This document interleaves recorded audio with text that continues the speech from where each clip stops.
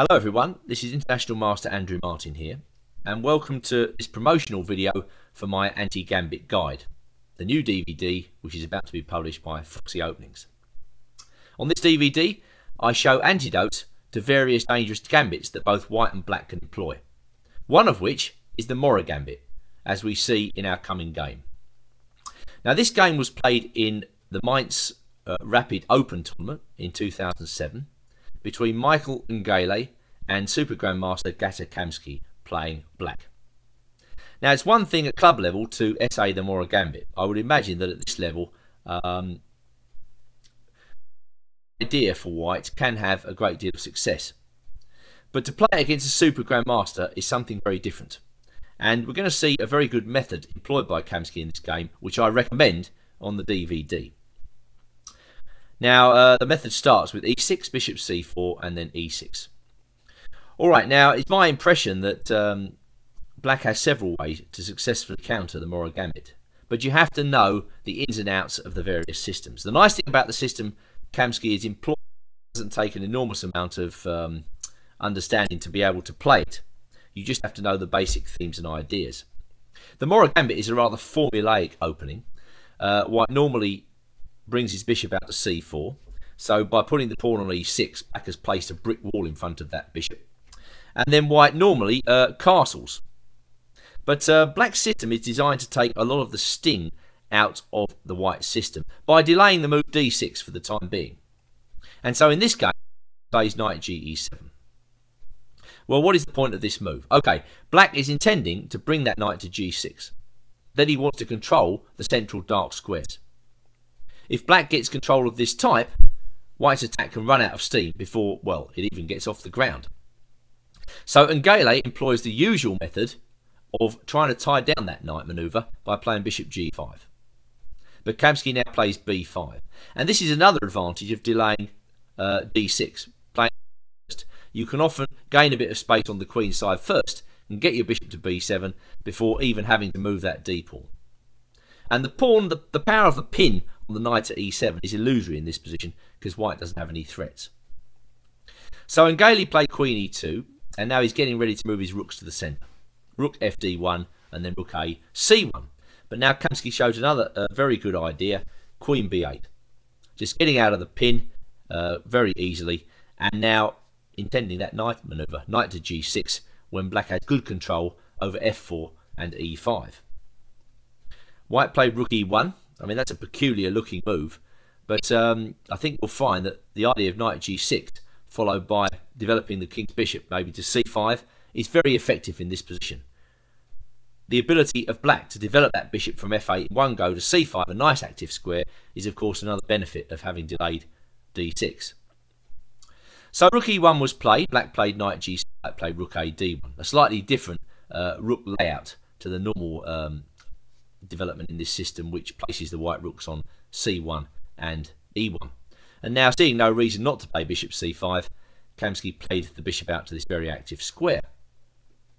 Alright, e5. White tries to establish a wedge in the black camp. He wants to play knight e4, and maybe he can get in knight d6, then he might get some play. h6 backward. And if white has got nothing better than bishop c1, then I don't really like his position very much. I think his initiative is already starting to run out of steam.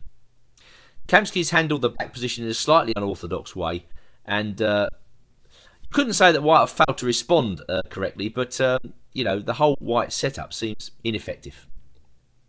Well, Ngele came back with bishop c2, and Kamsky carefully defended his knight with knight ce7, uncovering the power on b7 at the same time. As long as white can't play knight e4 and then knight d6 in this position, black should have very much the better game. Rook d4 obliged black not to lose time and therefore to take off the knight on c3, and now came the blocking move, bishop d5.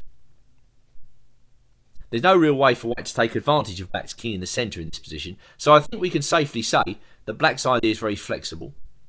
And by delaying castling as well as d6, let's say, you know, black can get his pieces to good squares, and white has problems finding a target. Well, white decided to activate the dark square bishop. I mean, the dark square bishop is virtually white's only trump in this position, so it makes sense to get it onto that diagonal a3 f8. Black handled the threats comfortably with queen to b7, and now come the rather desperate move here, rook takes d5.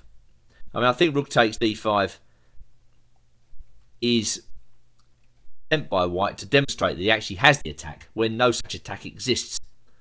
And Galley went bishop takes g6 after that, and he followed up with queen e4. So this is really a position where black has just to find one good move. If he can find a good move, and Kamsky played the economical king f7, then really there's no white attack to be seen. So knight h4, rook c8, cold-blooded chess. Queen takes g6 check, and now king g8 consists of artificial castling. And you see the problem for white is his position's falling apart. The bishop on a3 attacks nothing. It's bleating on thin air, and all of black's pieces are very safe here on light squares away from the gaze of that bishop. And now it remains to really consolidate black's material advantage. So bishop c1, threatening bishop takes h6. d6, a move better delayed. E takes d6, and now queen f7. Kamsky's very confident in this position that he could beat off white's attack using his queen alone. Of course, white can't trade. That would leave black easily winning on material. And now comes another very good move here, rook to c4. Rook e4. Well, Ngale couldn't have been happy about playing that move, but of course queen takes e6 leads to the same lost position as before. Black trades queens and then takes on c3. If queen goes back to the third rank, black can take on c3 with gain of time.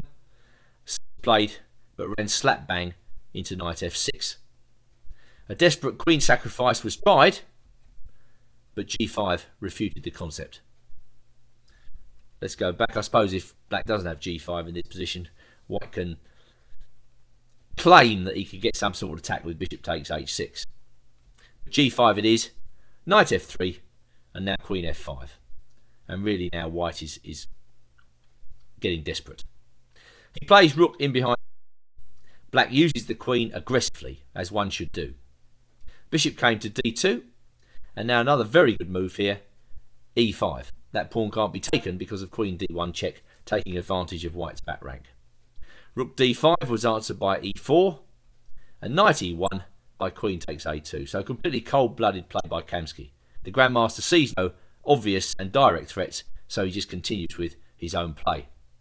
Rook d4 was answered by rook d8 by queen e6. Once that pawn on e6, d6 is rounded up, the game really will end very, very quickly. So rook takes d6 was the last move of this game, and Ngale resigned. I think the method with e6 and a6 is very effective against the Morra Gambit, and I'm recommending it using several games on the DVD. Kamsky showed a cold heart in this game. He played very well indeed, and he repulsed all of white's threats. For a gambit, it may be dangerous at club level, but when you play it against really strong grandmasters, you are taking a serious risk.